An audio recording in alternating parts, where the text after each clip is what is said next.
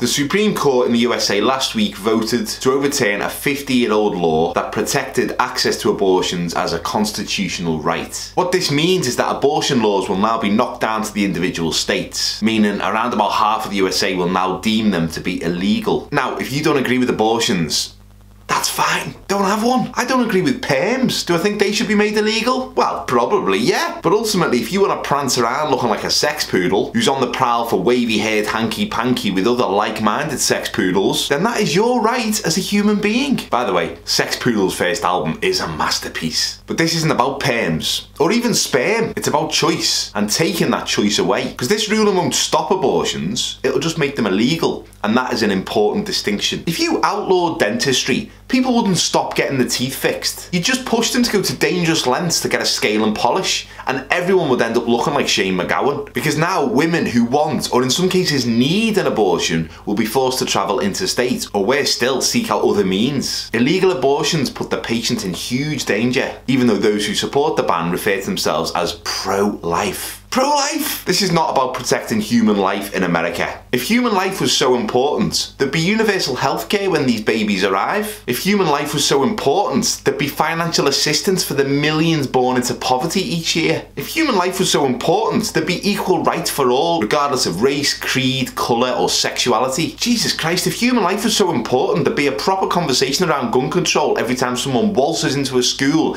and kills 15 kids with a rifle they bought in a friggin' supermarket. It's not about human life, it's about control. Control over women, specifically and statistically women from low-income households. And it's control based on a book that was written over 2,000 years ago. Now, again, if you want to believe that book, that is absolutely fine. I've got no problem with that. The problem I've got is trying to apply some of the principles in that book to a society that is now 2,000 years removed. Because nothing stays 100% relevant for 2,000 years. When that book was written, women were deemed second-class citizens. Because let's imagine, just for a second, that this same right to choose was being taken away from men. On the day the vasectomies were deemed illegal, you'd have thousands of men marching on Washington, stockpiling the backed up baby gravy to make dirty Molotov spunk bombs to throw at the police. Millions of sperm dying needlessly. Why not just ban wanking? I'm sure the Bible doesn't look too kindly on that either. And anyway, doesn't life begin at the point of erection? In America, we're now looking at a situation where a man could rape a woman. The woman gets pregnant and wants an abortion. That woman could face more time in prison for making an informed decision about her own body than the rapist who chose his decision over hers. But that's an extreme example. Here's another, slightly less dystopian hypothetical. A woman gets pregnant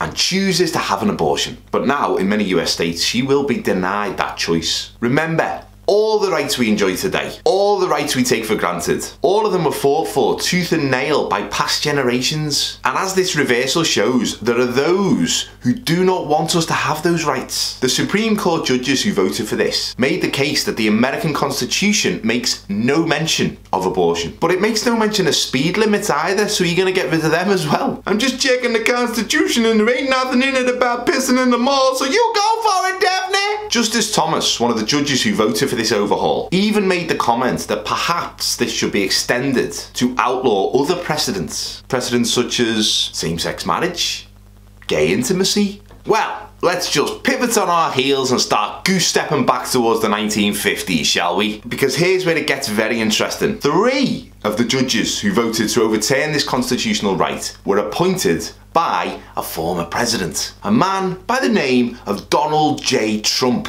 So next time you hear someone say, voting doesn't make any difference, they're all as bad as each other. They're not.